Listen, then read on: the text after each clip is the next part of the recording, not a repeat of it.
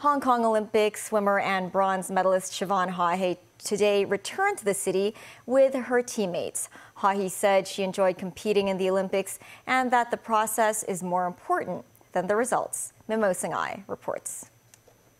The Hong Kong Olympic swimming team was cheered and welcomed by crowds at the airport early this morning, with residents clapping and shouting the Chinese name of Siobhan Haughey. Other swimming team members, including Camilla Chen, Cindy Zheng, Natalie Kan, and Ho Lam Tam, also came back today. Haughey won 2 bronze medals in the 100-meter and 200-meter freestyle events respectively. Speaking to the press, the athlete said she is aware of the different expectations placed on her by the public. I really enjoyed the Paris Olympics, and I often say the process is more important than the results. I only need to achieve the goals I set for myself, then it's okay, she said. She also thanked Hong Kongers for their support throughout the events she participated in. I'm going to take a break first, and then I'll start training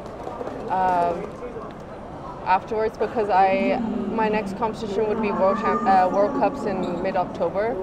So yeah, a short break just to process everything that happened and enjoy some downtime. This girl, a fan of Haughey, wanted to give this handmade card to the swimmer. I wish to congratulate her and express my support for her in my card, she said. Musin Singhai, TVB News.